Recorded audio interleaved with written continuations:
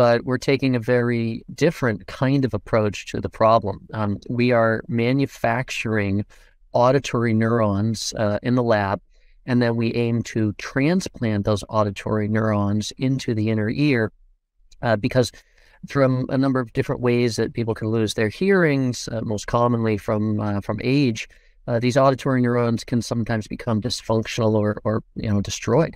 And so if you replace those auditory neurons, replace the parts that are broken, you may be able to either slow the further loss of hearing, or you may be able to regain hearing.